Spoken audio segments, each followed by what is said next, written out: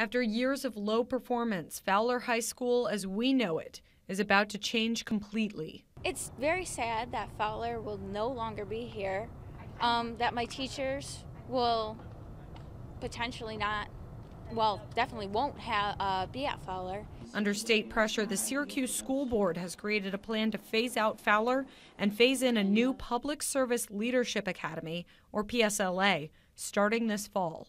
That means 2 different schools operating out of one campus, 2 different principals, and completely separate teaching staff until the transformation is complete in 2018.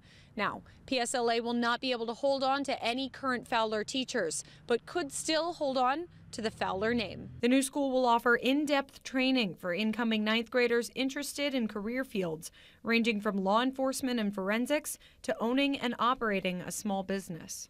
We thought about the number of natural disasters that have occurred in New York State, the potential for man-made disasters, and the number of students who are interested in intelligence, in the military, in public safety, and we decided this was a good match for us. Syracuse area colleges will have a hand in the new curriculum, including SUNY ESF.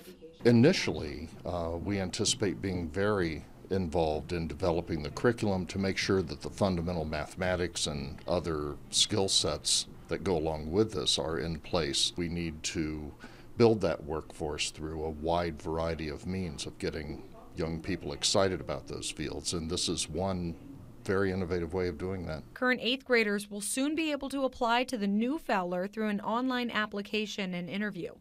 I'm Kelly Cowan reporting.